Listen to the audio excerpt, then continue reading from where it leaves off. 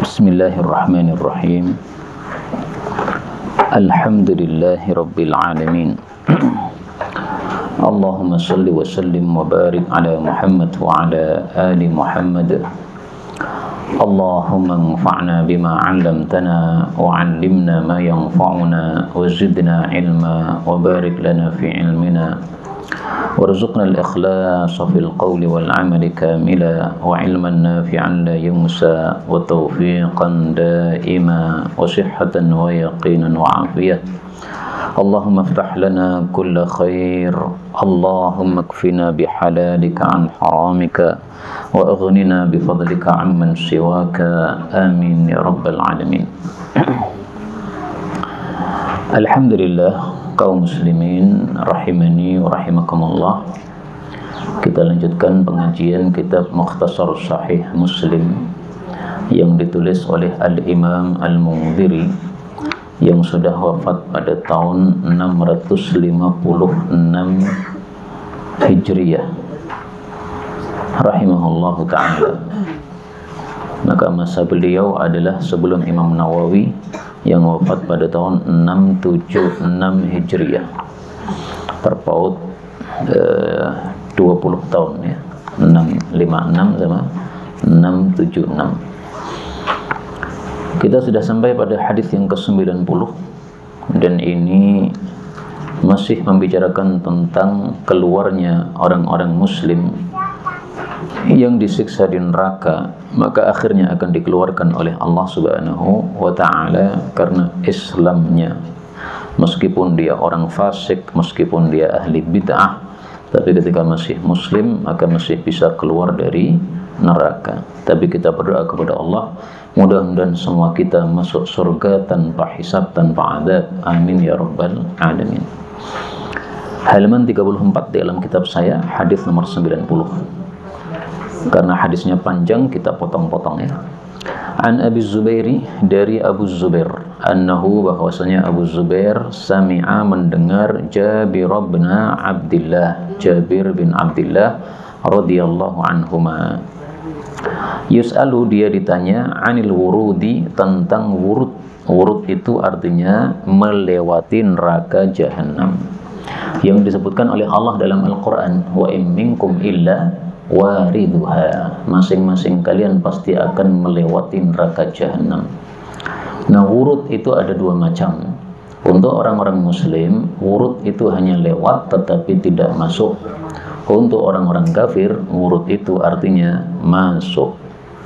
Faqala, maka Jabir mengatakan, naji'u, datang, nahnu, kami, yaumal qiyamah, di hari kiamat, an kadza wa kadza. Ini rawinya tidak tahu harus ngomong apa, akhirnya dia ngomong an kadza wa kadza.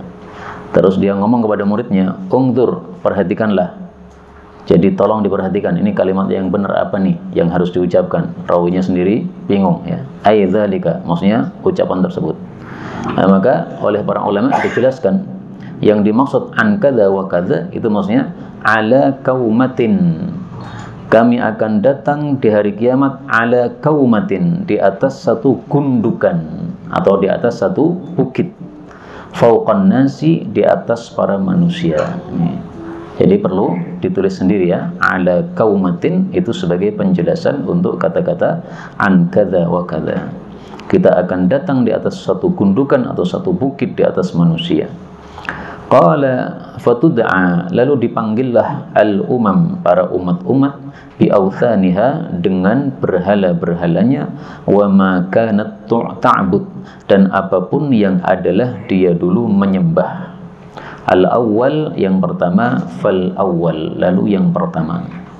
Maksudnya setiap umat akan disuruh untuk mengikuti Tuhannya masing-masing. Yang nyembah matahari silahkan ikut matahari, padahal mataharinya masuk neraka, dia ikut masuk neraka.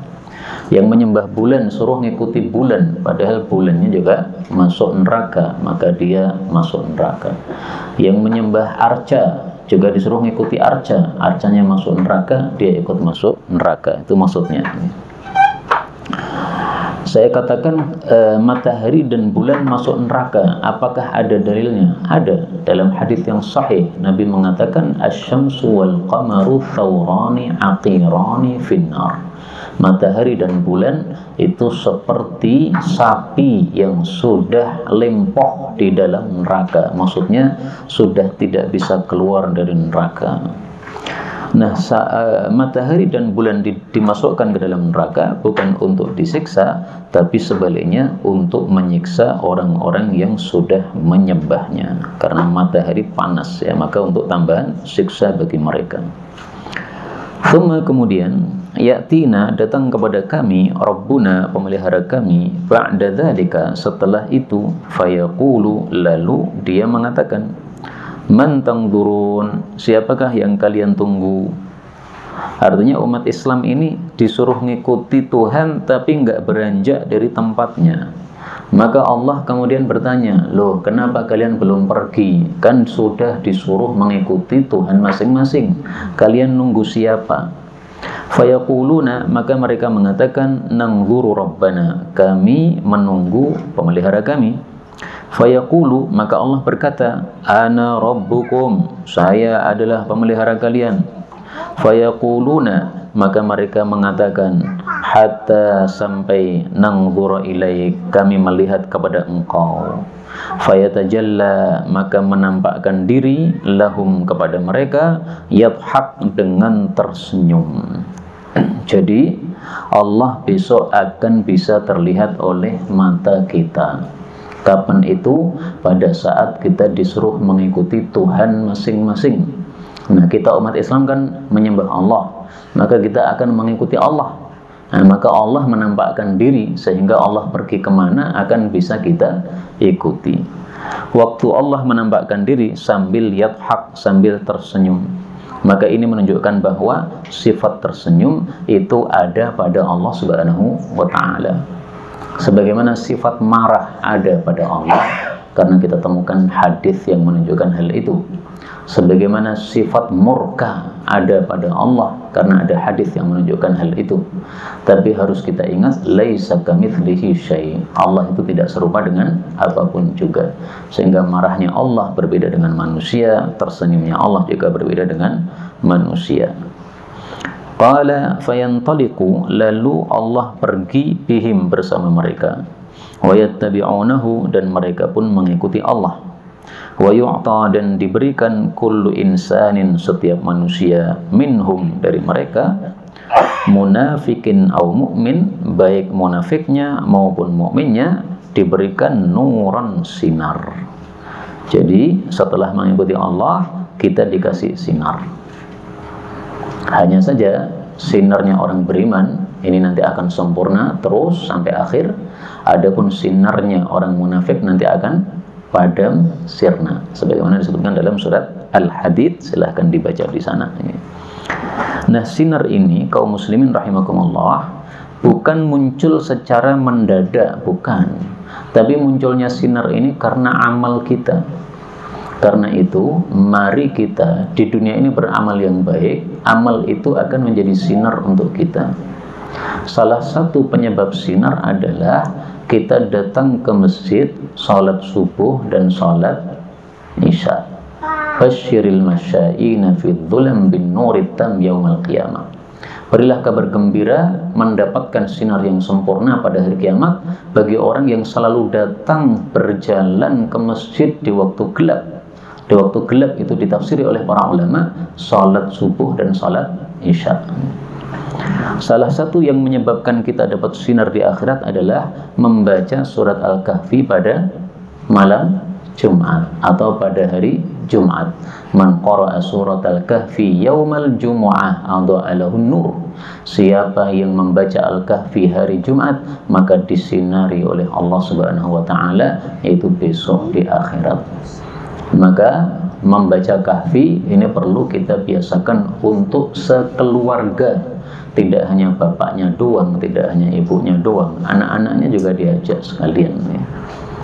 Maka kebiasaan saya hari hari Jumat pagi Ba'da subuh itu anak-anak tahfidnya libur, tapi ganti membaca surat Al-Kahfi. Kalau hari-hari biasa mereka saya biasa tahfid ba'da subuh, ya, setelah subuh sampai sekitar 1/4 jam atau setengah jam. Tapi khusus hari Jumat nggak ada tahfid, diganti baca Al-Kahfi.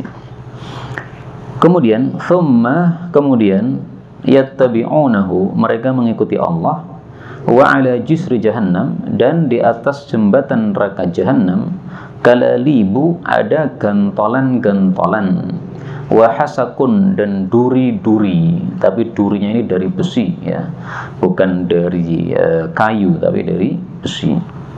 Untuk apa? Ta'khudhu, untuk mengambil atau untuk menyantol, mansya Allah, orang-orang yang Allah kehendaki.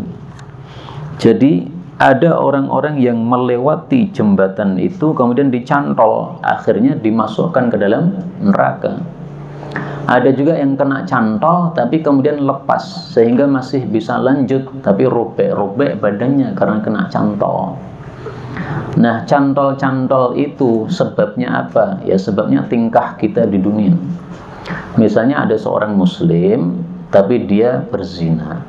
Nah, nanti ada cantolan zina. Nih, kamu kecantol, tarik dulu, masukkan ke dalam neraka. Alhamdulillah.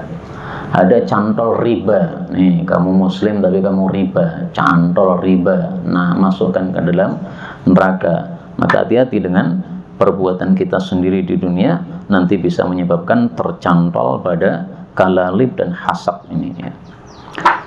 Kemudian yutfa'u, dipadamkanlah nurul munafiqin, sinarnya orang-orang munafik. Ini yang saya katakan tadi, orang munafik akhirnya tidak punya sinar. Kenapa orang munafik akhirnya tidak punya sinar? Karena Islamnya tidak sungguhan. Mereka mengatakan asyhadu an la ilaha illallah, asyhadu anna muhammadar rasulullah, akhirnya dapat sinar. Tapi setelah itu Islamnya nggak sungguhan, maka sinarnya pun padam. Nah, kalau kita Islamnya sungguhan, maka sinarnya insya Allah akan disempurnakan oleh Allah. Sebagaimana disebutkan setelahnya, thumma, kemudian yanju, selamatlah al-mu'minun, orang-orang beriman. Fatanju, maka selamatlah awwalu zumratin, awal kelompok, wujuhuhum, wajah-wajah mereka itu kal qamar, seperti bulan, lailatul badr, pada malam purnama. Malam purnama, malam berapa? 15 setiap tahun Hijriah. Jadi orang yang pertama masuk surga itu adalah orang-orang yang wajahnya putih-putih seperti sinar rembulan pada waktu malam purnama. Dan itu disebutkan oleh Allah dalam surat Ali Imran, yauma tabyaddu wujuhun wa taswaddu wujuh. Ada di hari itu, di hari kiamat, ada yang wajah-wajahnya putih, ada yang wajah-wajahnya hitam. Nah, mudah-mudahan semua kita termasuk yang wajahnya putih. Amin ya rabbal alamin. Berapa jumlah mereka? Nabi katakan sab'una alfan, 70.000, la yuhasabun, mereka tidak dihisab. Nah, ini yang setiap kali pengajian saya berdoa bersama panjenengan, mudah-mudahan masuk surga tanpa hisab, tanpa azab. Ini termasuk yang pertama ini. Bagaimana caranya supaya masuk surga tanpa hisab? Disebutkan oleh Nabi dalam hadis yang lain, syaratnya 3. 1. La yastarqun, tidak minta diruqyah. 2. La yatatayyarun, tidak merasa sial dengan sebab melihat burung tertentu atau hal-hal tertentu, angka 13 dan sebagainya, atau tanggal tertentu, ya, itu semuanya tidak boleh kita merasa sial dengan itu. Yang ketiga, wa ala rabbihim yatawakkalun, harus tawakal kepada Allah Subhanahu wa ta'ala. Jadi ada 3 syaratnya kalau kita ingin masuk surga tanpa hisab, tanpa adab. 1. Tidak minta ruqyah. 2. Tidak merasa sial dengan sesuatu. Yang ketiga, tawakal total kepada Allah Subhanahu wa ta'ala. Masalah tidak meminta ruqyah itu diperselisihkan oleh para ulama. Apa maksudnya? Yang dipilih oleh guru saya, Syekh Murabi dari Suriah. bahwa maksud tidak meminta ruqyah adalah tidak meminta ruqyah yang model jahiliyah. Kalau meminta ruqyah tapi modelnya ruqyah syar'iyah tidak apa-apa. Tapi sebagian ulama memahami ya minta ruqyah apapun jangan dilakukan. Kalau ditawari ruqyah silahkan, tapi kalau minta nggak usah. Kenapa? Karena kita bisa meruqyah diri sendiri. Jadi ringkasnya, kalau kita belum pernah minta ruqyah, maka nggak usah minta ruqyah. Tapi kalau kita sudah dulu terlanjur pernah minta ruqyah, maka insya Allah juga nggak apa-apa, asalkan ruqyahnya adalah ruqyah yang syar'iyah, begitu. Tapi kalau belum pernah minta ruqyah, jangan minta ruqyah. Ruqyah diri sendiri saja gampang. Kemudian, kemudian alladzina orang-orang yang yalunahum setelah mereka, ka'adwa'i seperti paling bersinarnya najmin bintang fis sama di langit. Jadi maksudnya sinarnya lebih ringan. Kalau tadi sinarnya seperti bulan purnama. Thumma kadzalika, kemudian seperti itu juga, artinya bertubi-tubi umat Islam masuk surga secara bergelombang ya, kelompok pertama, kelompok kedua, kelompok ketiga, begitu. Bukan masuk surga ya, melewati apa? Neraka jahanam tadi. Thumma kemudian tahillu, datanglah asy-syafa'atu syafa'at. Wa yashfa'un, dan memberikan syafaat mereka itu. Hatta sehingga yakhruja keluar minan nari dari neraka man qala la ilaha illallah, siapapun yang telah mengucapkan la ilaha illallah wa kana fi qalbih, dan adalah di dalam hatinya minal khairi, ada kebaikan. Kebaikan maksudnya iman, ma yazinu sya'irah, yang setimbang atau seberat sya'irah, yaitu satu biji gandum ya. Maksudnya iman sekecil apapun bisa keluar dari neraka setelah dosanya dibersihkan oleh Allah Subhanahu wa ta'ala. Dalam hadis yang lain Rasulullah menjelaskan perbuatan-perbuatan dosa itu menyebabkan adanya titik hitam pada hati kita. Nah, maka dijelaskan oleh para ulama, fungsinya dimasukkan ke dalam neraka itu untuk menghapuskan titik-titik hitam tadi itu. Karena kalau orang hatinya masih hitam, masih kotor, dia tidak berhak untuk masuk surga, karena surga itu khusus bagi orang-orang yang hatinya sudah apa? Bersih. Jadi nggak cocok surga itu dimasuki orang yang hatinya masih kotor dengan dosa. Nah, maka lamanya seseorang itu masuk neraka sesuai dengan hitamnya hati dia. Semakin banyak hitamnya berarti semakin lama di neraka. Semakin sedikit hitamnya berarti semakin sebentar di neraka. Karena fungsinya untuk membersihkan titik hitam tadi itu. Nah, maka setelah titik hitamnya dibersihkan dengan api neraka, orang-orang yang mengucapkan la ilaha illallah ini akhirnya mendapatkan syafaat sehingga bisa keluar dari neraka. Setelah itu fayuj'alun, lalu mereka diletakkan di fina'il jannah, di halaman surga. Jadi belum masuk surga dulu, baru di halamannya dulu.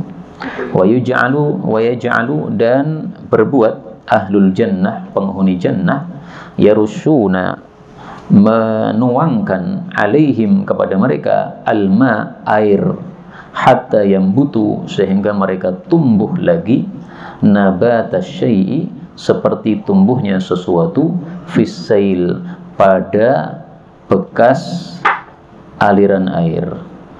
Jadi kalau ada banjir ya, kemudian air mengalir, nah, kemudian nanti ada biji-biji yang terbawa kan. Nah, setelah itu akan tumbuh tumbuhan kecil dari biji tersebut. Itu maksudnya. Wa yalhabu, dan lenyap juga huraquhu, gosongnya. Jadi orang beriman yang dimasukkan ke dalam neraka itu jadi gosong, hitam. Dan orang seperti itu tidak pantas masuk surga. Maka oleh Allah dikasih air dulu, dimandikan dulu. Airnya ini air apa? Dalam hadis yang lain disebutkan ma'ul hayati, air kehidupan. Dalam hadis yang lain disebutkan nahrul hayati, sungai kehidupan. Dalam hadis ini disebutkan yarusun, ahli surga menuangkan air kehidupan kepada mereka sehingga mereka hidup lagi. Padahal sudah mati dalam neraka, maka bisa hidup lagi. Dalam hadis yang lain disebutkan mereka masuk ke dalam sungai kehidupan tadi. Jadi yang benar bagaimana nih? Mereka yang masuk ke dalam sungai atau mereka dituangi oleh ahli surga dengan air sungai tadi? Karena dua-dua hadisnya sama-sama sahih, berarti dua-duanya terjadi. Ya mungkin pertama dikeluarkan dari neraka, belum bisa bergerak kan, karena masih mati, masih kosong, akhirnya dituangi air. Setelah dituangi air jadi hidup, nah akhirnya mereka nyemplung ke dalam sungai kehidupan tadi. Nahrul hayat, sungai kehidupan. Disebut sungai kehidupan atau air kehidupan karena siapapun makhluk yang mati dimasukkan dalam sungai tadi atau terkena air sungai tadi, maka dia akan menjadi hidup kembali. Sayangnya nahrul hayah itu tidak ada di dunia, adanya di akhirat. Kalau nahrul hayat itu ada di dunia, maka kita bisa menghidupkan lagi makhluk-makhluk yang sudah mati. Panjenengan mau korban sapi, ternyata malam hari raya mati, bawa ke nahrul hayat, cemplungkan hidup lagi. Punya istri mati, padahal J6 wah iman-iman, dibawa ke nahrul hayat, dimandikan jenazahnya dengan nahrul hayat, urip maneh, rasito mati. Itu kalau ada nahrul hayat di dunia, tapi enggak ada. Kemudian yas'alu, dia meminta kepada Allah hatta tuj'ala, sehingga diberikan lahu untuk dia ad-dunya, seluruh dunia, wa asyaratu amthaliha, dan 10 kali lipatnya, ma'aha, bersamanya. Jadi orang yang terakhir masuk surga, kekayaannya adalah 10 kali lipat dunia. Itu yang paling terakhir masuk surga, Pak. Berarti kira-kira yang masuk awal-awal lebih miskin atau lebih kaya? Pasti lebih kaya. Terakhir masuk surga saja menguasai sedunia kali 10. Sedunia kali 10 itu kalau dihitung triliun, berapa triliun itu? Harus dihitung ya. Banyak sekali. Nah, maka nilainya dunia ini, kata Allah dalam Al-Quran, sangat kecil kalau dibandingkan dengan akhirat. Wa mal hayatud dunya illa qalil. Tidaklah kehidupan dunia itu kecuali hanya sedikit saja kalau dibandingkan dengan akhirat. Karena itu sungguh merugi orang-orang yang menumpuk-numpuk kekayaan dunia, tidak mikir akhirat. Kayak Qarun itu, kekayaannya ditumpuk-tumpuk, nggak pernah mikir akhirat. Akhirnya oleh Allah dihancurkan beserta hartanya. Kan rugi sekali begitu. Padahal dengan harta bisa kita cari pahala yang besar. Dengan harta bangun pesantren, mati masih ada pesantrennya, maka masih ngalir pahala. Dengan harta membangun masjid, maka mati masjidnya masih dipakai, masih mengalirkan pahala. Masya Allah. Jadi harta itu sebenarnya netral. Siapa yang pegang akan menjadi sesuai pemegangnya. Sebagaimana sabda Nabi, ni'mal malus shaleh fi yadir rajulis shaleh. Sebaik-baik harta yang baik adalah kalau dipegang oleh orang yang baik, akhirnya jadi pahala. Sebaliknya, kalau harta dipegang oleh orang yang jelek, maka pasti menambah dosa. Harta digunakan untuk nyabu, harta digunakan untuk selingkuh, harta digunakan untuk macam-macam orang-orang yang tidak punya agama itu. Karena itu kita bersyukur kepada Allah sampai saat ini kita masih diberi agama oleh Allah, sehingga mau salat berjamaah, mau menghadiri pengajian, mau tilawah Al-Quran, mau salat duha, mau salat tahajud, ini semuanya nikmat terbesar dari Allah, lebih besar daripada nikmat sekedar nikmat dunia. Maka kita berdoa kepada Allah, mudah-mudahan nikmat iman ini terus dijaga oleh Allah sampai kita mendapatkan husnul khatimah. Amin ya rabbal alamin. Kaum muslimin rahimakumullah, kita lanjutkan hadis 91. Ternyata hadisnya panjang lagi, maka kita potong-potong seperti tadi. An Yazid al-Faqir, dari Yazid al-Faqir. Ini ada namanya orang al-Faqir ya. Qala, dia mengatakan, kuntu adalah aku, qad syaghafani, sudah merasuk pada diriku, ra'yun, pendapat, min ra'yil khawarij, dari pendapatnya orang-orang khawarij. Artinya dia sudah terpengaruh dengan kelompok khawarij. Khawarij itu apa sih?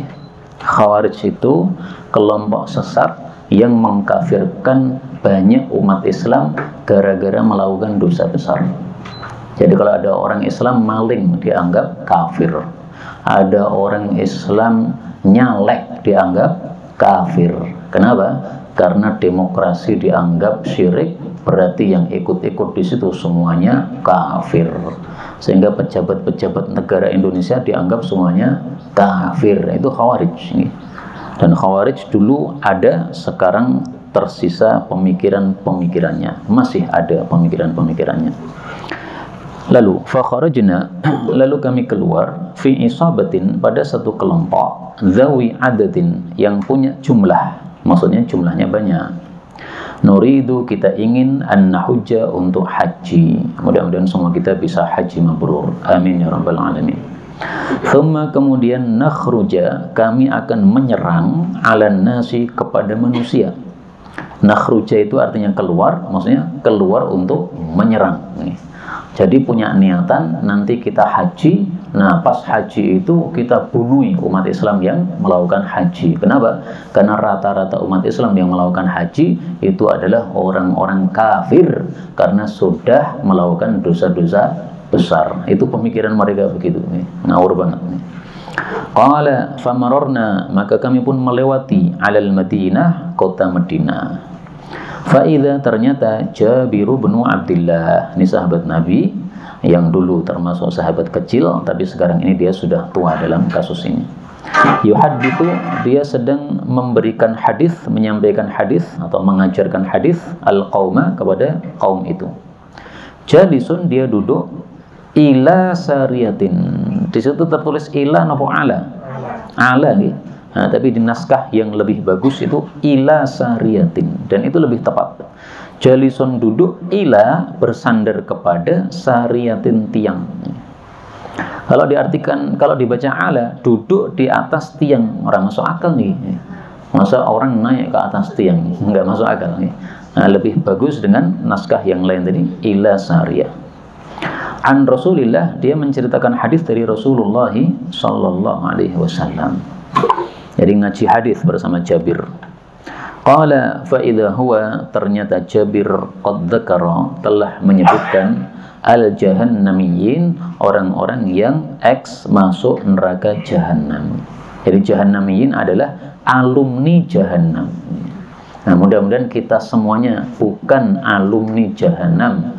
Amin ya rabbal alamin. Kita pengennya, karena rahmat Allah luas, pengennya kita masuk surga tanpa hisab, tanpa azab. Tapi ada orang-orang beriman yang jahanam, ya, mungkin para koruptor, mungkin para pejabat negara yang tidak adil. Qala faqultu lahu, maka saya berkata kepadanya, ya sahib Rasulillah, wahai sahabatnya Rasulullah, ma hadza, apa ini, alladzi tuhadditsun, yang kalian sampaikan hadis ini. Wallahu yaqul, padahal Allah mengatakan, innaka man tudkhilin nar faqad akhzaitah. Ali Imran 192. Sesungguhnya engkau, siapapun yang engkau masukkan ke dalam neraka, maka sungguh engkau telah menghinakan dia. Jadi menurut orang Khawarij, hadis Nabi yang mengatakan ada orang-orang yang alumni jahanam itu bertentangan dengan ayat ini. Ayat ini mengatakan apa? Yang dimasukkan neraka berarti hina. Hina ya nggak mungkin masuk surga dong. Kalau hina kok terus masuk surga, itu namanya tidak hina. Mereka juga membaca ayat yang kedua, wa kullama aradu ay yakhruju minha uidu fiha. Surat As-Sajdah ayat 20. Setiap kali mereka ingin untuk keluar dari neraka, mereka dikembalikan lagi ke neraka. Berarti kan nggak bisa keluar dari neraka.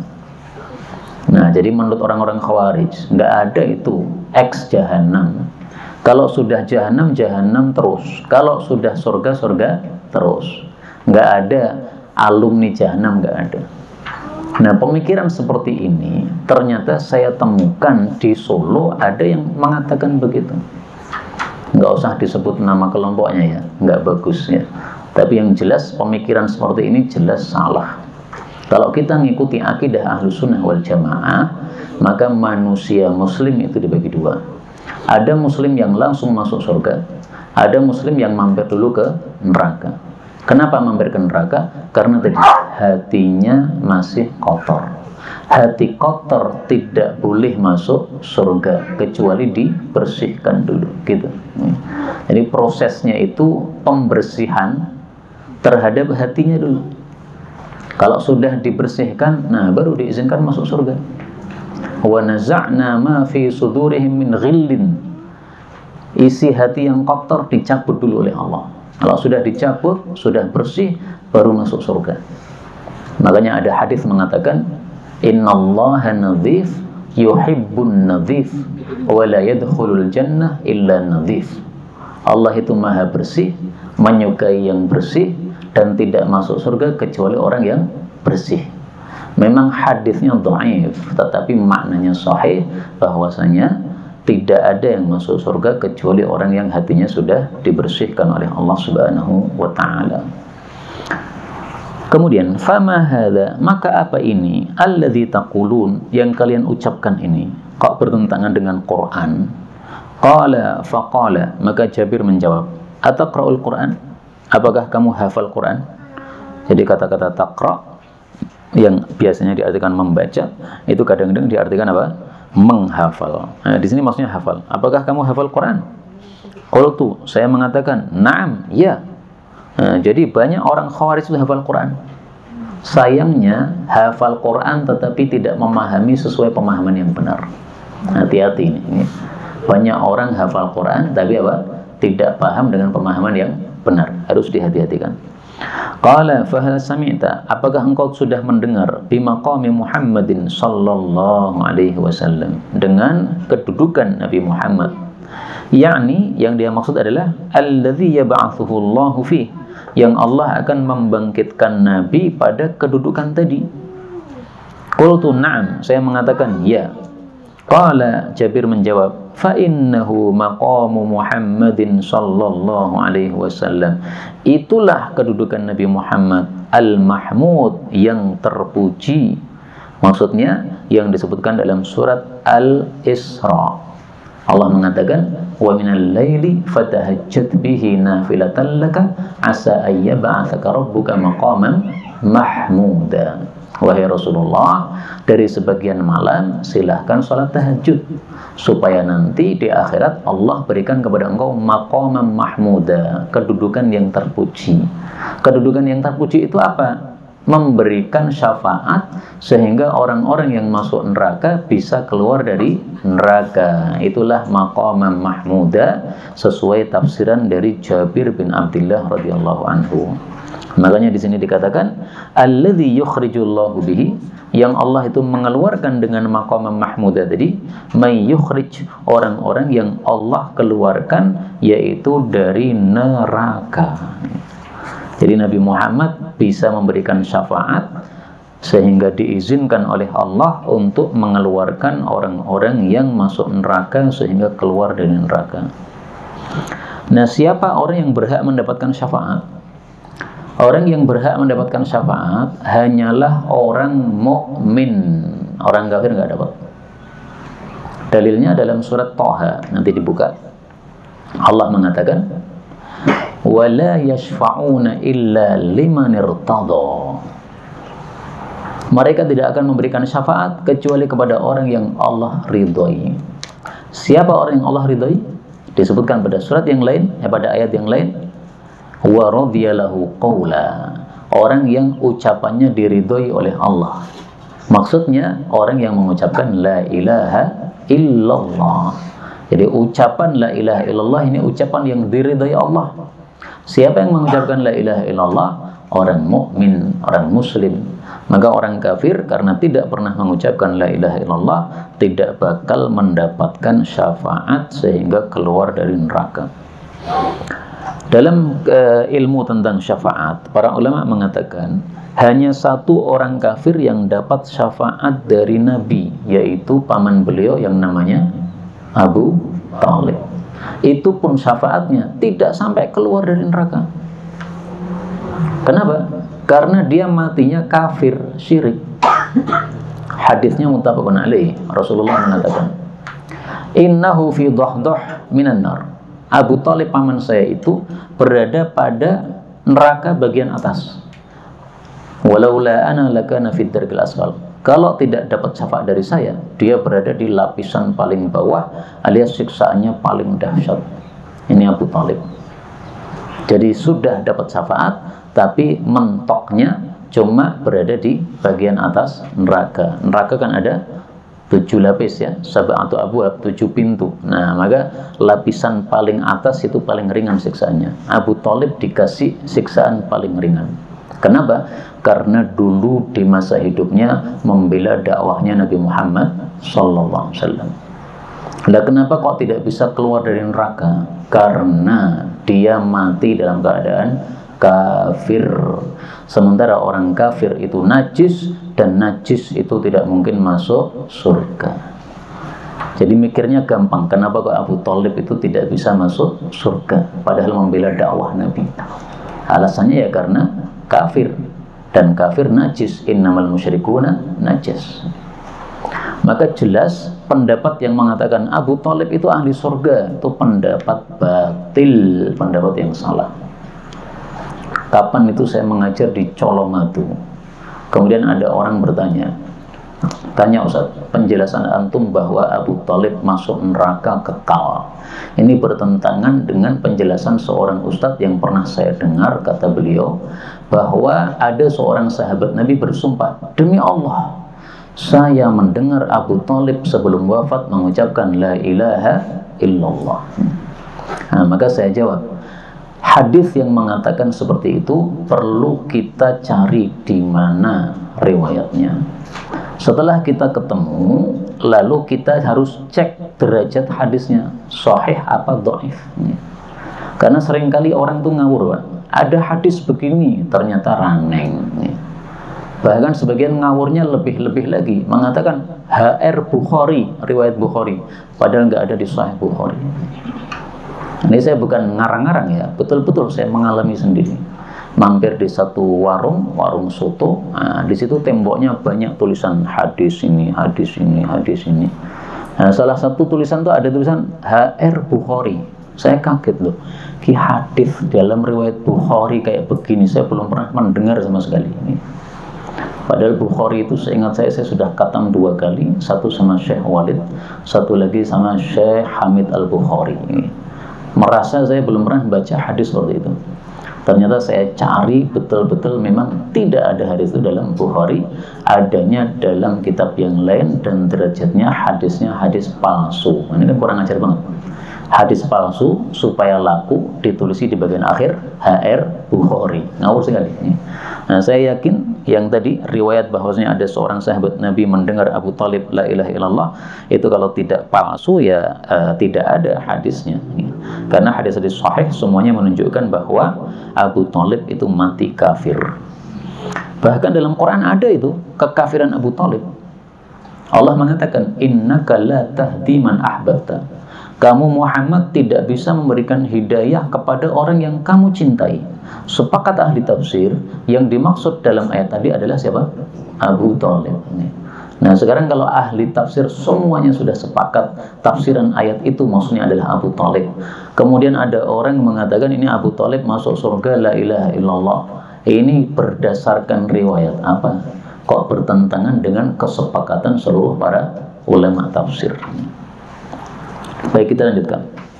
Qala thumma na'ata, kemudian dia menyebutkan wad'as sirati, peletaan jembatan, wa marron nasi, dan lewatnya para manusia alaihi, di atas jembatan tersebut, yaitu jembatan di atas neraka. Maka jembatan di atas neraka ini namanya 2 ya. Kalau hadis sebelumnya tadi mengatakan jisrun, artinya jembatan, hadis 90 tadi ya. Kalau sekarang siratun, artinya juga sama, jembatan atau jalan. Qala wa akhafu, dan saya khawatir, alla akuna, bahwasanya adalah saya tidak ahfadzu dzalika, menghafal hadis tersebut.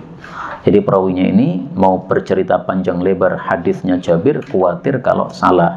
Maka dia mengatakan, saya khawatir hadisnya saya nggak hafal, sehingga apa? Saya ringkas sajalah, nggak usah saya sampaikan semuanya, begitu. Qala, rawi mengatakan, ghaira annahu, hanya saja Jabir, qad za'ama, sungguh mengatakan, anna qauman, bahwasanya ada kaum, yakhrujuna minan nar, mereka keluar dari neraka, ba'da, setelah ayyakunu fiha, mereka berada dalam neraka. Qala, yakni, yang dia maksud adalah fayakhrujun, lalu mereka keluar, ka'annahum, seolah-olah mereka itu idanu, kayu-kayu, as-samasim, pohon samasim. Pohon samasim itu adalah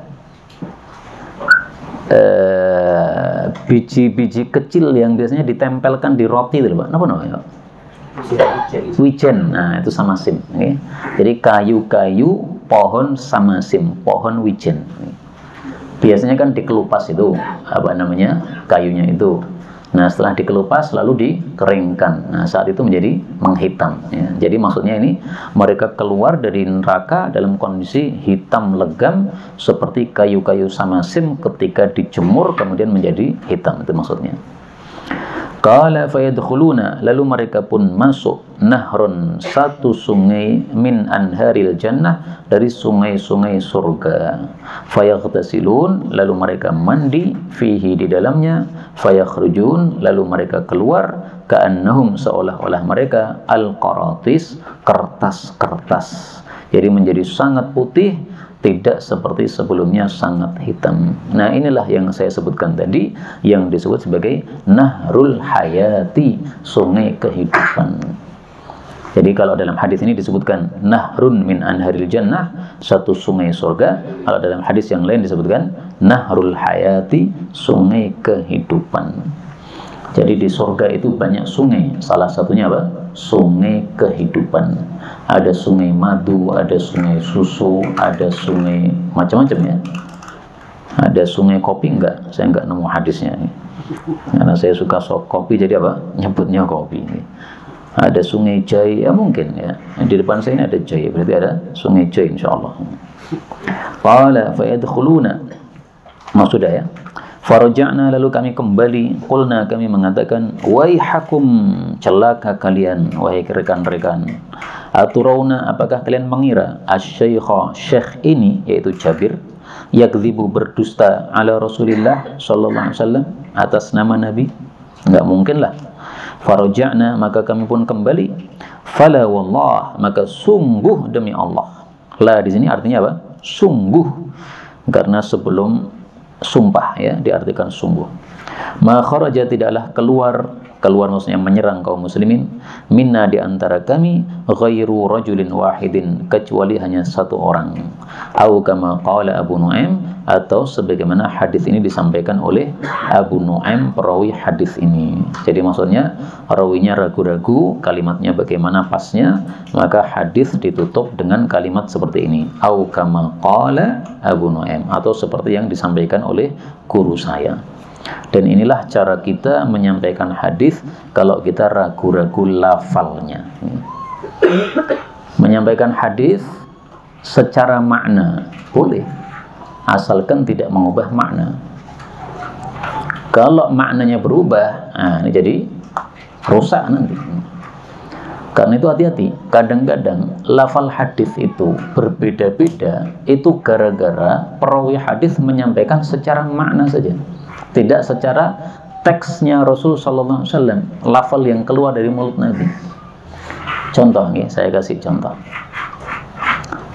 Diperselisihkan oleh para ulama. Kalau kita datang ke Mekah, kemudian kita sholatnya bukan di Masjidil Haram, tapi sholatnya di hotel di Mekah, apakah pahalanya tetap 100.000 kali sholat, ataukah tidak? Karena cuma di hotel, tidak di Masjidil Haram. Diperselisihkan oleh para ulama. Sebagian ulama mengatakan itu 100.000 sholat itu harus di Masjidil Haram. Kalau di luar Masjidil Haram nggak dapat. Tapi mayoritas ulama mengatakan 100.000 itu berlaku untuk Masjidil Haram maupun di luar Masjidil Haram. Nah, perselisihan pendapat ini muncul dari sebab lafal hadis yang berbeda-beda. Rata-rata hadis mengatakan Al-Masjidil Haram.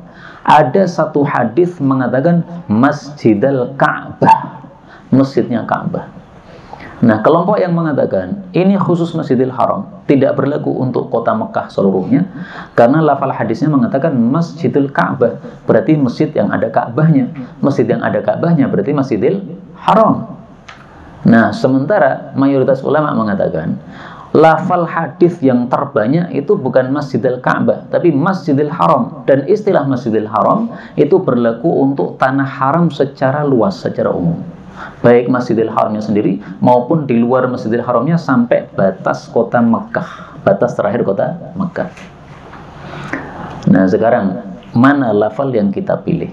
Apakah Nabi itu mengatakan Masjid Ka'bah atau Nabi mengatakan Masjidil Haram? Kalau betul Nabi mengatakan Masjid Ka'bah, berarti memang yang dimaksud hanya Masjidil Haram.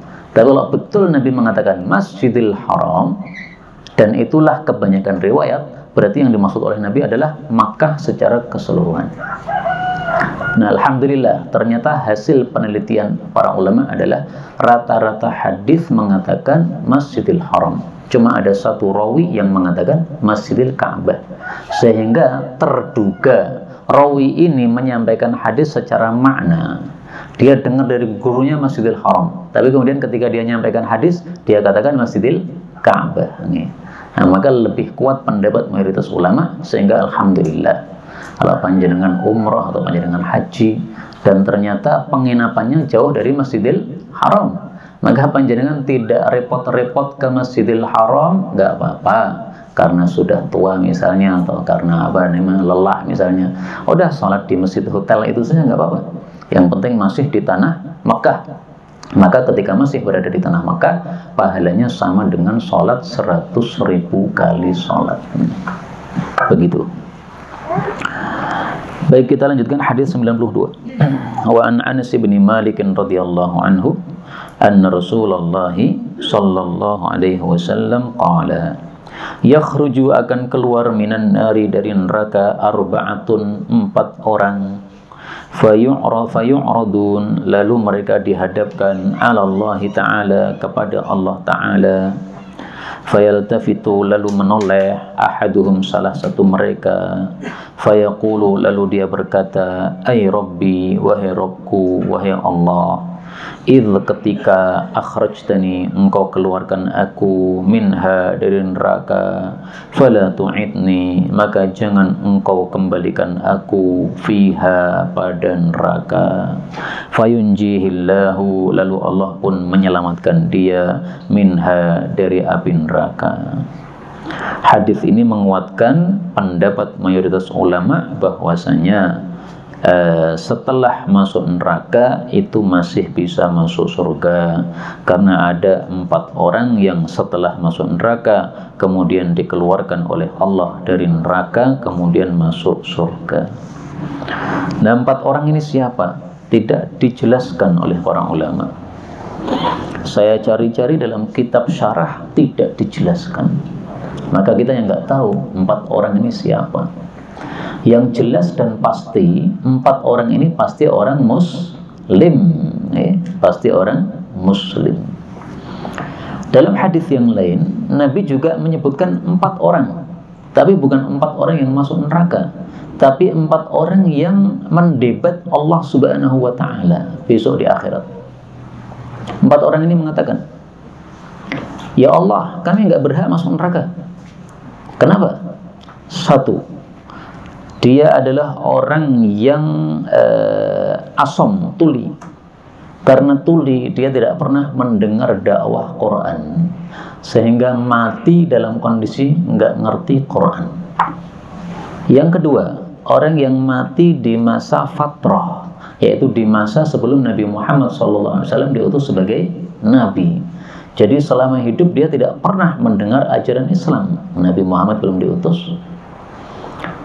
Yang ketiga, orang yang ablah, orang yang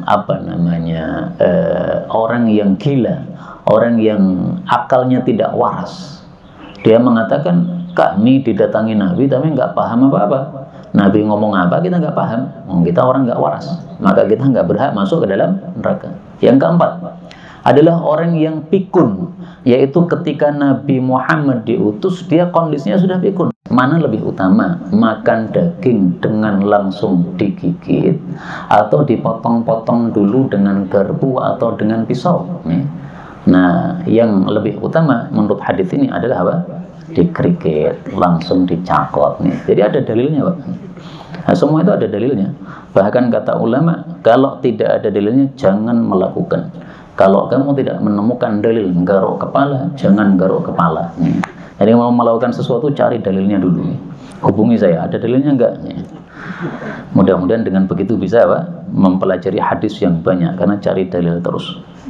Faqala, maka beliau mengatakan, ana sayyidun nas, saya adalah tokohnya manusia yaumal qiyamah, besok di hari kiamat.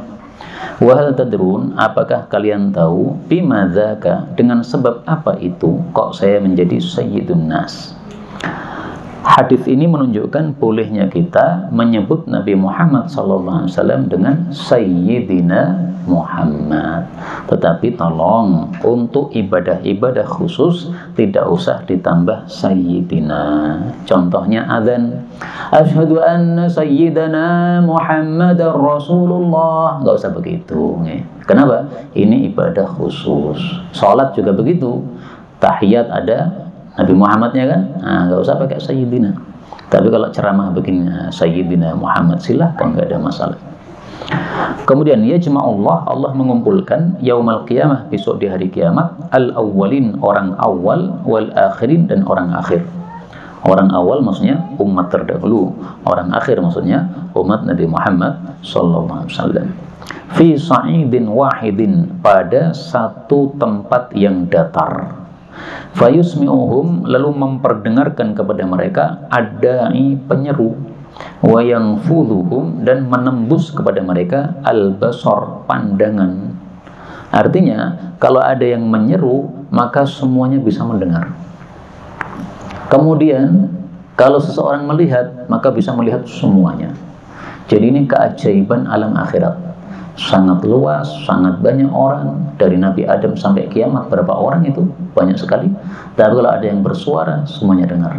Kalau ada yang melihat, maka semuanya terlihat. Masya Allah, ini keajaiban di akhirat. Watadnu, dan mendekatlah asyamsu, matahari. Dalam hadis lain disebutkan dekatnya itu sekitar 1 mil. 1 mil itu berapa? 1,6 kilo. Jadi panjenengan bayangkan matahari berada di atas kepala 1,6 kilo saja. Padahal ini jauh berkilo-kilo, matahari terasa panas kadang-kadang di kepala kita. Ini 1,6 saja. Masya Allah. Faya belughun nas, maka sampai kepada manusia minal ghammi, dari kegelisahan, wal karbi, dan kesusahan, ma la yutiqun, sesuatu yang mereka tidak mampu, wala wa ma la yahtamilun, dan sesuatu yang mereka tidak bisa memikulnya. Jadi saking susahnya, saking panasnya. Fayaqulu, maka berkatalah ba'dun nasi, sebagian manusia, li ba'din, kepada sebagian yang lain, ala tarawna, tidakkah kalian melihat, ma antum fi, kondisi yang kalian berada padanya, ala tarawna, tidakkah kalian melihat, ma qad balaghakum, kondisi yang telah sampai kepada kalian, artinya yang sangat dahsyat ini, ala tanzurun, tidakkah kalian melihat, ma yashfa'u lakum, siapa yang bisa memberikan syafaat untuk kalian, ila rabbikum, kepada pemelihara kalian. Fayaqulu, maka berkatalah ba'dun nasi, sebagian manusia, li ba'din, kepada sebagian yang lain, itu Adam. Ini cara membacanya bukan i ya, i, datanglah Adam kepada Nabi Adam. Fayatuna Adam, lalu mereka datang kepada Nabi Adam. Fayaquluna, lalu mereka berkata, ya Adam, wahai Adam, anta abul bashar, engkau adalah bapaknya seluruh manusia. Nabi Adam itu julukannya adalah Abul Bashar Al-Awwal, bapak manusia pertama. Bapak manusia kedua adalah Nabi Nuh. Bapak manusia yang ketiga adalah Nabi Ibrahim. Ini 3 nabi yang sama-sama julukannya Abul Bashar, tapi ada 1, 2, 3. Khalaqakallah, Allah telah menciptakan engkau biyadihi, dengan tangannya Allah. Artinya Nabi Adam berbeda dengan yang lain. Yang lain diciptakan lewat perantaraan malaikat. Untuk Nabi Adam khusus diciptakan langsung oleh Allah. Dan ini menunjukkan bahwa Allah punya tangan, biyadihi, dengan tangannya. Tapi sekali lagi, laisa kamitslihi syai'. Allah tidak seperti apapun, sehingga jangan dibayangkan tangan Allah seperti tangan manusia. Enggak sama. Ya, kita enggak tahu bagaimana tangan Allah, pokoknya Allah punya tangan, titik. Wa nafakha, dan Allah meniup fika padamu min ruhihi, dari rohnya Allah.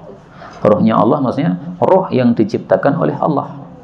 Wa amaral malaikata, dan Allah suruh malaikat fasajadu laka, lalu mereka sujud kepada engkau. Sujud yang dimaksud di sini bukan sujud penyembahan, tetapi sujud penghormatan.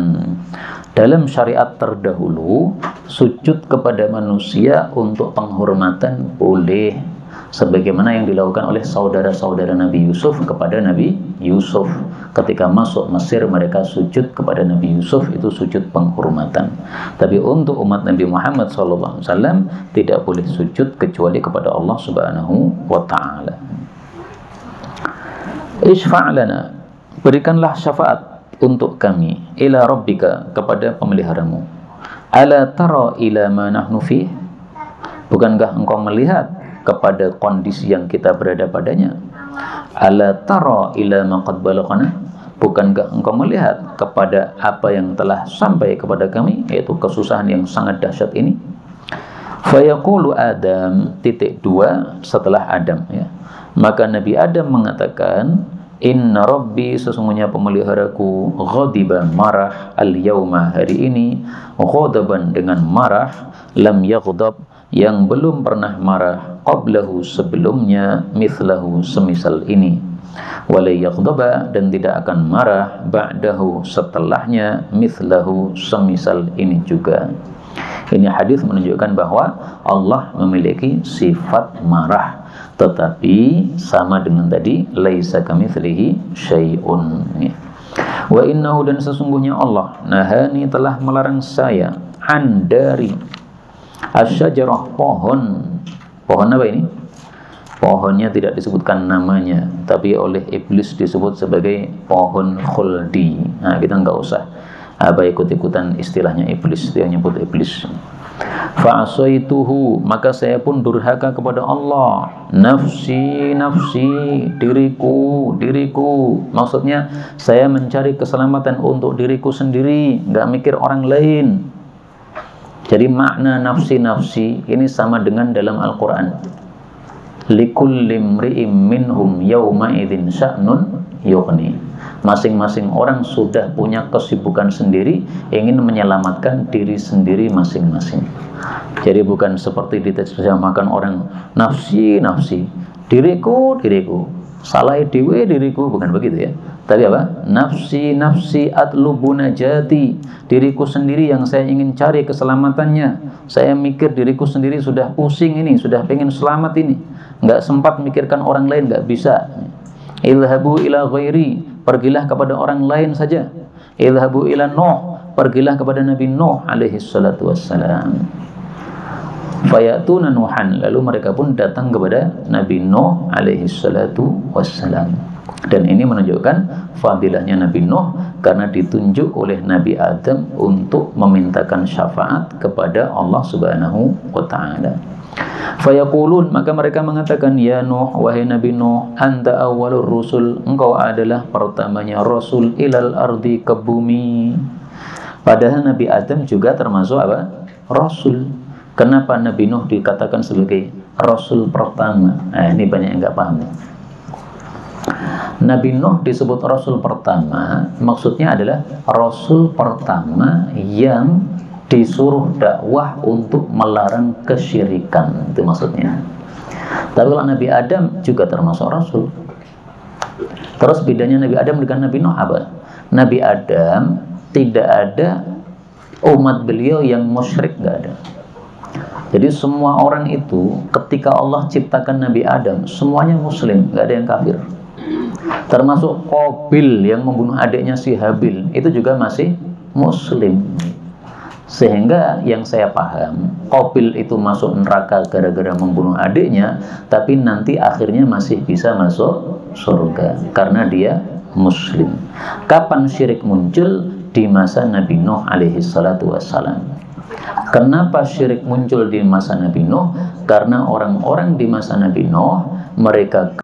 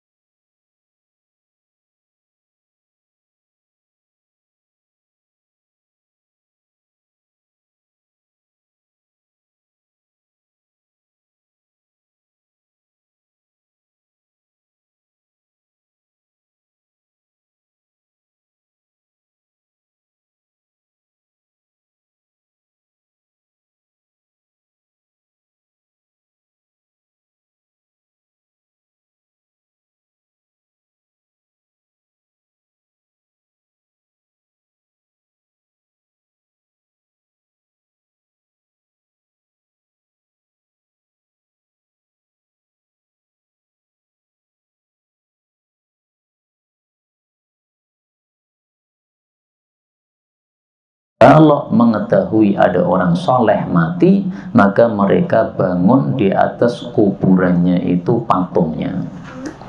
Setelah itu mereka ibadah di situ. Tujuannya apa? Supaya ketika ibadah ingat dengan semangat ibadahnya orang soleh ini dengan melihat patungnya, akhirnya jadi semangat ibadah. Tapi lama-lama orang berikutnya semakin bodoh, akhirnya mereka mengira ini patung adalah Tuhan kita, akhirnya malah nyembah patung. Karena itu para ulama kita mengatakan foto-foto para ulama nggak usah dipajang besar-besar di rumah-rumah kita, nggak usah. Kenapa? Karena dikhawatirkan nanti lama-kelamaan nasibnya seperti kaumnya Nabi Nuh. Nabi Nuh itu kan usianya panjang, berapa? 950 tahun. Nah, jadi sebelumnya dulu, ketika Nabi Nuh masih kecil, itu nggak ada kesyirikan. Kok bisa ada kesyirikan? Itu tadi. Orang-orang soleh mati, tapi kemudian apa? Kemudian mereka malah membuat patungnya orang soleh tadi, akhirnya malah disembah. Nah sekarang kita ini kalau pajang foto ulama, dipajang besar-besar di rumah kita nggak akan nyembah ulama tadi. Tapi kita kan nggak ngerti nanti kalau anak cucu kita bagaimana. Karena kondisi sekarang ini menurut saya semakin rusak. Pulang dari pengajian saya lihat anak-anak kecil itu di pinggir jalan semuanya pegang HP. Gak ada maghrib itu sampai isya, anak-anak kecil pegang HP. Saya lihat ternyata main game. Masya Allah, anak-anak kecil ini sudah pada pegang HP semuanya. Kalau orang-orang ngaji tidak mau belikan HP kepada anaknya, ya paling pinjam sebentar. Tapi kalau dibelikan khusus untuk anaknya punya HP sendiri, ini termasuk sesuatu yang kurang bagus ya. Karena apa? Karena nanti anak-anak kita nggak bisa menahan diri apa yang semestinya dilakukan, apa yang semestinya tidak dilakukan. Nah, kembali ke sini, maka nggak usah pajang-pajang foto-foto ulama besar-besar di rumah kita. Kalau kita pengen ngerti fotonya ya disimpan aja ya, di album foto begitu. Kalau perlu dibuka, kalau sudah selesai tutup, nggak usah dipajang-pajang besar. Kita lanjutkan. Wasammaka, dan telah menyebut engkau Allah itu abdan syakura, sebagai hamba yang ahli bersyukur. Ini yang disebutkan di dalam surat Al-Isra. Allah mengatakan innahu kana abdan syakura, sesungguhnya Nabi Nuh itu hamba yang senantiasa bersyukur. Kenapa Nabi Nuh itu disebut oleh Allah hamba yang senantiasa bersyukur? Dalam kitab-kitab tafsir disebutkan karena Nabi Nuh itu setiap memegang apapun atau membawa apapun selalu mengucapkan bismillah walhamdulillah. Contohnya, ini ada minuman gitu, dibuka bismillah alhamdulillah, minum dulu. Nah, kemudian diangkat lagi bismillah alhamdulillah. Ketika diangkat lagi bismillah alhamdulillah. Wah, ini kan dipraktekkan terus sesuai enten gitu ini. Pon 3 kali aja nih. Terus ini ada buah nih. Buahnya ada 1, 2, 3, 4 macam ya ini. Yang merah namanya buah apa nih, Pak? Leci. Nah, leci ini diangkat oleh Nabi Nuh bismillah alhamdulillah. Jadi setiap saat Nabi Nuh mengucapkan bismillah walhamdulillah. Setiap kali dia megang sesuatu, membawa sesuatu, pasti bismillah alhamdulillah. Sebab itulah Allah menyebut Nabi Nuh sebagai abdan syakura. Nah, ini bisa jadi PR untuk kita. Setiap saat membaca bismillah walhamdulillah. Nanti ngambil sandal lagi bismillah walhamdulillah. Ngambil motor bismillah walhamdulillah. Gendong anak bismillah walhamdulillah. Gendong bucu bismillah alhamdulillah. Mau tahu digendong. Baik, kita lanjutkan. Isfa'lana, berikanlah syafaat untuk kita ila rabbika, kepada pemeliharamu. Ala tara ila ma nahnu fi, ala tara ila ma qad balaghana. Ini semuanya sudah diterjemahkan, enggak usah diulang. Fayaqulu lahum inna rabbi qad ghadiba al-yawma ghadaban lam yaghdab qablahu mithlahu wa la yaghdab ba'dahu mithlahu. Wa innahu, dan sesungguhnya qad kanat li da'wah, sungguh ada bagi saya satu doa, da'autu biha ala qaumi, yang saya mendoakan dengannya untuk kehancuran kaumku. Artinya apa? Nabi Nuh ini merasa tidak pantas memintakan syafaat untuk umat karena dulu di dunia mendoakan kehancuran untuk umatnya. Kalau Nabi Adam merasa tidak pantas memintakan syafaat karena pernah memakan pohon yang dilarang oleh Allah. Jadi maksudnya ini dianggap kekurangan. Nabi kok mendoakan kehancuran? Mestinya Nabi mendoakan hidayah. Nah, doanya Nabi Nuh ini ada dalam surat Nuh. Rabbi la tadhar 'alal ardi minal kafirina tayyara. Wahai Allah, jangan sisakan satu pun manusia di atas muka bumi ini dari kalangan mereka orang-orang kafir. Dikabulkan oleh Allah, maka Allah kirim banjir yang menghanyutkan seluruh orang kafir sehingga yang tersisa hanya orang muslim. Maka Nabi mengatakan, nafsi, nafsi, diriku sendiri yang saya pikirkan, saya memikirkan keselamatan diriku. Ilhabu ila Ibrahim, pergilah kepada Nabi Ibrahim saja. Fayatuna Ibrahim, lalu mereka datang kepada Nabi Ibrahim. Fayaquluna anta nabiyullahi ta'ala wa khaliluh, engkau adalah nabinya Allah dan kekasihnya Allah. Min ahlil ardi, dari penduduk bumi. Isfa' lana ila rabbika, ala tara ma nahnu fih, ala tara ila ma qad balaghana. Fayaqulu lahum Ibrahim, inna rabbi qad ghadiba al-yawma ghadaban lam yaghdab qablahu mithlahu wa la yaghdabu ba'dahu mithlahu. Wa dzakara, dan Ibrahim menyebutkan kadzabatihi, dusta-dustanya. Dalam hadis yang lain disebutkan Nabi Ibrahim seumur-umur tidak pernah dusta kecuali 3 kali. Pertama, dia mengatakan kepada kaumnya, inni saqim, saya sedang sakit sehingga saya tidak mau ikut bersama kalian menyembah berhala dalam perayaan. Padahal Nabi Ibrahim nggak sakit. Tapi ini trik dakwah, pura-pura sakit. Yang kedua, Nabi Ibrahim setelah menghancurkan berhala-berhala, kemudian ditanya, hei Ibrahim, kamu yang menghancurkan? Maka beliau mengatakan, bal fa'alahu kabiruhum, yang menghancurkan ini berhala yang paling besar nih, bukan saya. Karena berhala paling besar disisakan oleh Nabi Ibrahim. Ini dusta lagi. Tapi dusta ini sebenarnya bukan dusta yang dosa, karena dusta dalam rangka untuk dakwah kepada Allah Subhanahu wa Ta'ala. Dan sebenarnya kalimatnya bisa dipahami lain sehingga tidak termasuk dusta. Saya sakit, maksudnya saya sakit hati. Sakit hati kenapa? Melihat orang-orang pada syirik kepada Allah. Ini yang melakukan adalah yang besar, maksudnya kalau dia mampu melakukan, tapi kan faktanya tidak mampu melakukan. Nih. Kemudian yang ketiga, Nabi Ibrahim bersama istrinya berkunjung pada suatu kaum. Di situ ada raja yang zalim, merampas seluruh wanita yang cantik. Istrinya Nabi Ibrahim itu sangat cantik, namanya Sarah itu.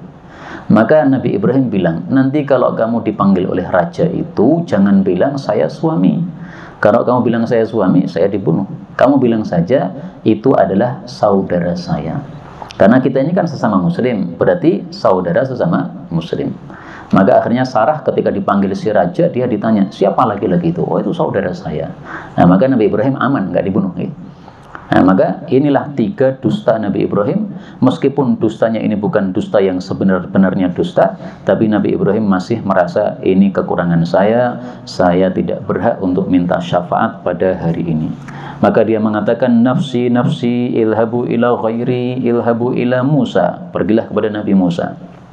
Fayatuna Musa sallallahu alaihi wasallam, fayaquluna ya Musa anta Rasulullah, engkau adalah utusan Allah. Faddalakallah birisalati, Allah melebihkan kamu dengan risalahnya. Wa bitaklimihi, dan dengan diajak bicara langsung oleh Allah, menjadi kalimullah ala nas, daripada manusia-manusia yang lain. Isfa' lana ila rabbik, ala tara ila ma nahnu fi, ala tara ma qad balaghana. Fayaqul lahum Musa, inna rabbi qad ghadiba al-yawma ghadaban lam yaghdab qablahu mithlah wa la yaghdab ba'dahu mithlah. Wa inni qataltu nafsan, dan sungguh saya sudah membunuh satu nyawa, lam umar biqatliha, yang saya tidak disuruh untuk membunuhnya. Yaitu yang disebutkan pada surat Al-Qasas, pada saat Nabi Musa membunuh seorang Qibti dari kalangan orang Mesir. nafsi nafsi ilhabu ila Isa fayatuna Isa alaihi salam fayaquluna ya Isa anta Rasulullah wa kallamtan nas fil mahdi. Dan engkau bisa bicara dengan manusia pada saat di dalam ayunan, maksudnya ketika masih bayi. Yang ini disebutkan oleh Allah di dalam surat Ali Imran dan lain-lain. Wa kalimatum minhu, dan engkau adalah kalimatnya, alqaha ila Maryam wa ruhum minah, An-Nisa 171, yang Allah sudah melemparkan kalimat itu kepada Maryam, dan engkau juga roh dari Allah subhanahu wa ta'ala. Nabi Isa disebut kalimat dari Allah karena diciptakan dengan ucapan kun, lalu menjadi Nabi Isa alaihi salatu wassalam, maka disebut dengan istilah kalimatan minah. Fasfa' lana ila rabbik ala tara ma nahnu fi ala tara ma qad balaghana fayaqulu lahum Isa inna rabbi qad ghadiba al-yawma ghadaban lam yaghdab qablahu mithlahu wa la yaghdab ba'dahu mithlahu wa lam yadhkur dhanban. Dan Nabi Isa tidak menyebutkan dosa. Kalau nabi-nabi sebelumnya semuanya menyebutkan dosanya atau kekurangannya. Dan nabi-nabi ini kalau kita perhatikan semuanya adalah nabi ulul azmi selain Nabi Adam alaihi salatu wassalam. Mim, Nuh, Ibrahim, Musa, Isa, Muhammad. Urut 5 nabi sebelumnya adalah Nabi Adam alaihi salatu wassalam. Nah, tentang ulul azmi, mim itu disebutkan oleh Allah dalam satu ayat dalam 2 surat. Pada surat Az-Zukhruf atau surat Asyura ya, syara'a lakum minad dini ma wassa bihi Nuhan walladzi auhayna ilaika wa ma wassayna bihi Ibrahim wa Musa wa Isa an aqimud din. Nah, nanti satunya dicari dalam Quran ya. Satunya pada surat Syura, satunya lagi dicari dalam Quran. Cuma ada 2 ayat dalam Quran yang menggabungkan nama-nama mim dalam satu ayat, yaitu Nuh, Ibrahim, Musa, Isa, Muhammad. Dalam riwayat yang lain, Nabi Isa ini mengatakan, inni ubidtu min dunillah, saya dulu di dunia disembah selain Allah. Ini bukan dosa, tapi merasa, wah, saya dulu di dunia disembah selain Allah, nggak pantaslah sekarang saya minta kepada Allah, minta syafaat. Orang-orang kurang ajar sekali menyamakan saya sama Allah. Saya sekarang disuruh minta sama Allah, nggak pede saya, karena saya disamakan dengan Allah subhanahu wa ta'ala ya. Jadi dia nggak menyebutkan dosa, tapi dia menyebutkan alasan kenapa tidak mau untuk memintakan syafaat. Ilhabu ila ghairi ilhabu ila Muhammadin sallallahu alaihi wasallam fayatuni fayaquluna ya Muhammad anta Rasulullah wa khatamul anbiya. Khatam atau khatim situ? Khatam ya, ini boleh dibaca 2 sebagaimana dalam Al-Qur'an, wa khataman nabiyyin wa khatiman nabiyyin, 2 qiraah mutawatirah. Engkau adalah penutup seluruh para nabi, 124.000 nabi, yang terakhir adalah Nabi Muhammad sallallahu alaihi wasallam. Wa ghafarallahu laka ma taqaddama min dhanbika wa ma ta'akhkhar, dan Allah telah mengampuni untukmu apa yang sudah lewat dari dosamu dan apa yang akan datang. Isfa' lana ila rabbik ala tara ma nahnu fi ala tara ma qad balaghana. Fa'antaliku, maka saya pergi, fa'ati tahtal arsy, maka saya datang di bawah singgasana Allah, fa'aqa'u sajidan li rabbi, maka saya pun tersungkur sujud kepada Allah subhanahu wa ta'ala. Thumma yaftahullahu alayya, kemudian Allah pun membuka untuk saya, wa yulhimuni, dan memberikan ilham untuk saya, min mahamidihi, dari pujian-pujian kepada Allah, wa husni tsana'i alaih, dan bagusnya sanjungan kepada Allah, syai'an lam yaftahu li ahadin qabli, sesuatu yang belum pernah Allah bukakan untuk siapapun sebelum saya. Jadi artinya Nabi Muhammad SAW kemudian berdoa kepada Allah dengan cara sujud. Setelah sujud tidak langsung doa, tapi memuji Allah dulu. Pujian ini baru pertama kali diucapkan oleh Nabi, sebelumnya belum pernah terbersit memuji Allah dengan pujian seperti itu. Menunjukkan apa? Menunjukkan 2 hal. Pertama, bolehnya kita berdoa kepada Allah di luar sholat dengan tersungkur sujud, boleh. Jadi misalnya nih, kita lagi mengalami perkara yang besar sehingga pusing kita, nah, maka tersungkur sujud untuk berdoa kepada Allah subhanahu wa ta'ala. Meskipun ini masalah khilafiyah ya. Menurut mayoritas ulama, tidak ada sujud untuk doa kecuali di dalam sholat. Kalau langsung sujud tok kemudian doa, nggak ada. Menyelisih mereka Ibnu Taimiyah, beliau seringkali ketika ada masalah besar kemudian beliau menyingkir dari majelis, kemudian beliau berada di tempat yang sepi, beliau kemudian tersungkur sujud kepada Allah, berdoa kepada Allah Subhanahu wa taala. Dulu saya pilih pendapat mayoritas ulama. Saya anggap ini Ibnu Taimiyah menyelisih mayoritas ulama dan tidak pernah Nabi melakukan sujud untuk doa. Tapi setelah saya baca hadis ini, saya kemudian ikut pendapat Ibnu Taimiyah. Nah, panjenengan silahkan ikut mayoritas ulama boleh, ikut Ibnu Taimiyah membolehkan sujud untuk berdoa saja, bukan di dalam salat. Silahkan, karena ternyata dilakukan oleh Nabi, tapi nanti ketika akan memintakan syafaat terbesar. Yang kedua, menunjukkan juga bahwa orang itu kalau dalam kondisi kepepet, kondisi susah, itu akan terbersit dalam benaknya perkara-perkara yang sebelumnya belum terbersit. Maka Nabi Muhammad SAW ini kondisinya sangat kepepet, sangat susah, ingin menyelamatkan seluruh manusia yang ada di padang mahsyar. Akhirnya dibukakan oleh Allah, diilhami oleh Allah pujian-pujian yang sangat indah-indah, sehingga dengan pujian indah tadi Allah pun akhirnya mengabulkan doa Nabi Muhammad sallallahu alaihi wasallam. Kita lanjutkan. Tsumma qala ya Muhammad irfa' ra'sak, angkat kepalamu, sal tu'tah, mintalah dikasih, isfa' tusyafa', berilah syafaat, akan diterima syafaatmu.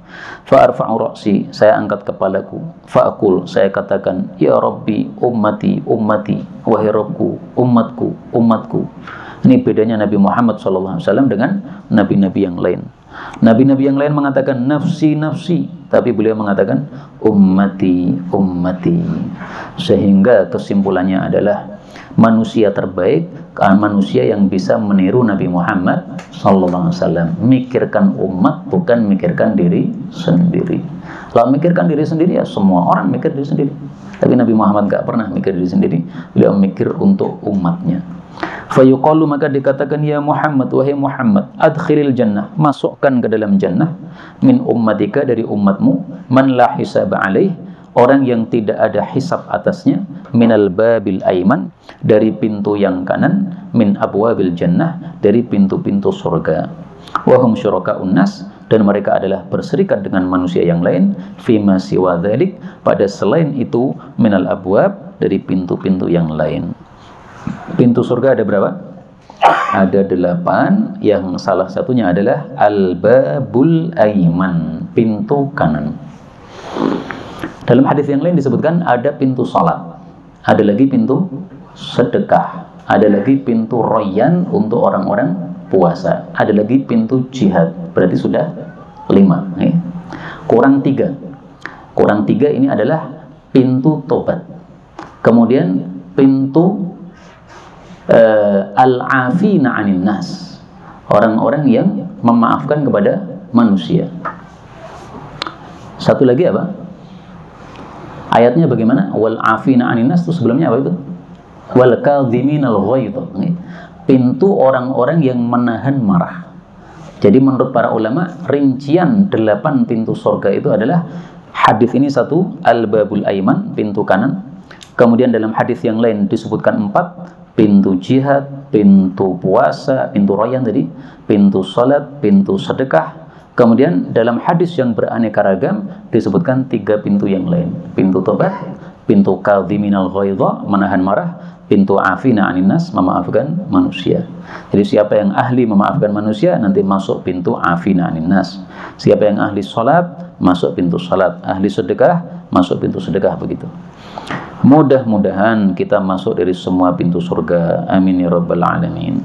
Walladzi nafsu Muhammadin biyadih innama bainal misra'ain, sesungguhnya antara 2 sisi pintu, min masari'il jannah, dari sisi-sisi pintu surga, lakama baina Makkah wa Hajar, sungguh antara Makkah sampai Hajar, luasnya itu dari Makkah sampai Hajar. Hajar ini di Bahrain. Au kama baina Makkah wa Busra, atau antara Makkah sampai Busra. Perjalanan antara Makkah sampai Busra dengan unta itu ditempuh selama 1 bulan lama perjalanannya. Jadi luasnya pintu surga adalah dari satu sisi ke sisi sebelahnya itu adalah perjalanan dengan onta selama 1 bulan lamanya. Kalau pintu rumah kita dari satu sisi ke sisi yang lain berapa detik itu? 1 detik sampai. Nah, pintu surga itu sampai 1 bulan perjalanan. Saking besarnya surga. Jadi kalau pintunya saja segitu, pasti surganya pasti besar. Dan kalau surganya besar, nggak mungkin lah buah-buahnya kecil-kecil, nggak mungkin. Pasti juga besar begitu nih. Masya Allah. Maka mudah-mudahan semua kita segera masuk surga. Amin ya rabbal alamin. Ini kok amin semua berarti pengen mati cepet nih. Karena segera masuk surga itu berarti apa? Mati dulu nih. Ya terserah Allah lah, mati kapan itu bukan urusan kita. Yang penting kita menjadi ahli surga. Amin ya rabbal alamin. Wallahu a'lam bishawab. Walhamdulillahi rabbil alamin.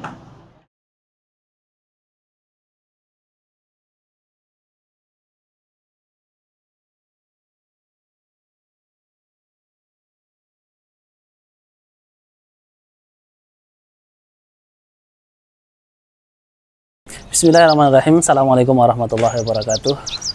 Sahabat dan pemirsa dimanapun Anda berada, alhamdulillah saat ini Alislam TV sudah berjalan menginjak tahun yang ke-7, yang mana selama ini kita berusaha untuk memperbaiki semaksimal mungkin baik dari segala kualitas, baik kualitas video maupun audio yang kami tampilkan, sehingga video-video pembelajaran agama ini bisa dinikmati dengan sebaik mungkin oleh pemirsa dan sahabat dimanapun Anda berada.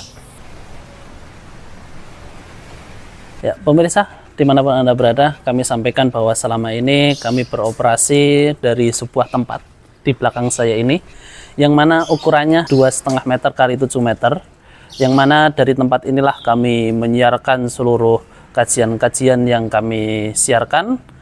Begitu juga kami memproses semua video. Selain itu juga tempat ini yang kami gunakan untuk merekod dari kajian para asatid. Begitu juga kita gunakan untuk taklim, pembelajaran kepada mereka-mereka yang membutuhkan untuk belajar langsung kepada para asatid kita.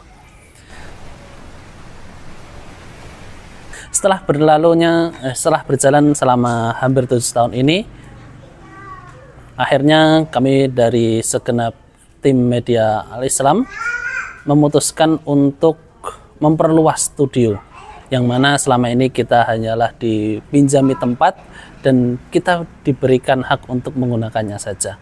Tetapi kita melihat bahwasanya berjalannya waktu ini kita membutuhkan untuk tempat yang lebih luas.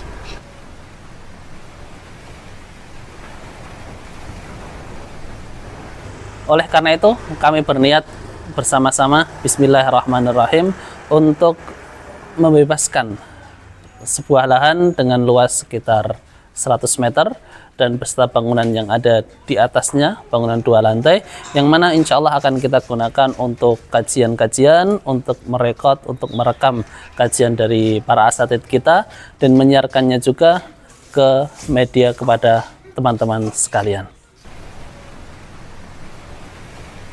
Sahabat sekalian, insya Allah di tempat yang baru nanti akan kita gunakan untuk daurah, diantaranya adalah mulazamah atau belajar secara mendalam dengan guru-guru kita.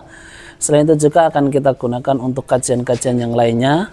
Untuk kita gunakan juga untuk memproses semua audio dan video yang kita rekam dari berbagai tempat yang mana guru-guru kita mengajar di sana, dan akan kita tayangkan di channel kesayangan kita ini, yaitu di channel Alislam TV, sehingga sahabat bisa menikmatinya, bisa belajar dengannya secara nyaman dan baik.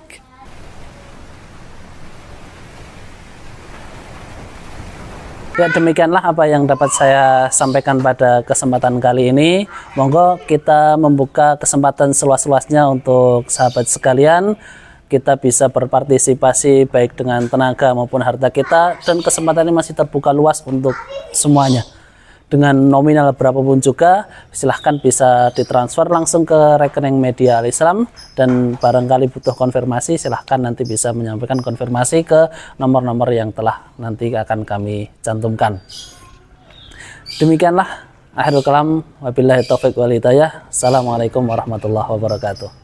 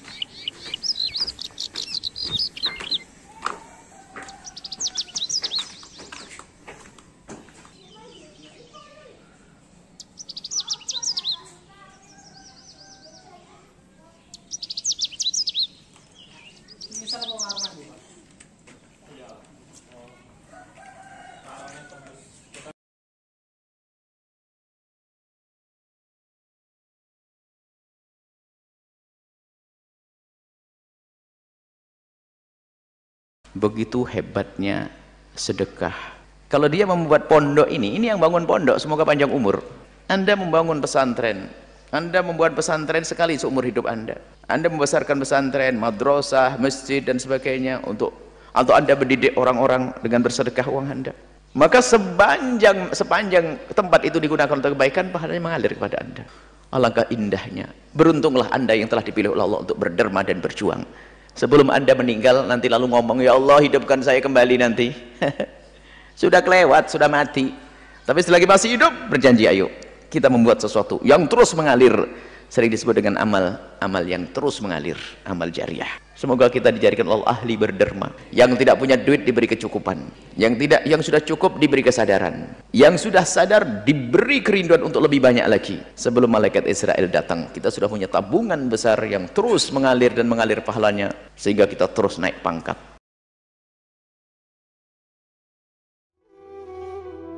Jika seorang mengalami sakaratul maut, berandai-andai, laulah akhartani ila ajalin qarib, kembalikan kami ke muka bumi sedetik saja, fa'asaddaqah, pasti bersedekah.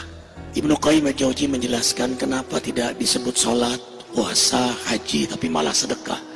Pertama, karena sedekah sangat meringankan sakaratul maut. Kedua, lampu yang paling terang di alam kubur. Yang ketiga, pintu surga yang paling besar terbuka adalah as-shahih, yang dilewati oleh orang dermawan. Kemudian yang keempat, tanda ibadah diterima adalah senangnya sedekah. Yang kelima, paling sulit menghadapi hisab adalah harta. Dari mana harta didapat dan dikemanakan. Maka bersyukurlah hamba Allah yang mensedekahkan jariah hartanya, walau dia wafat, harta itu terus mengalir sampai hari kiamat.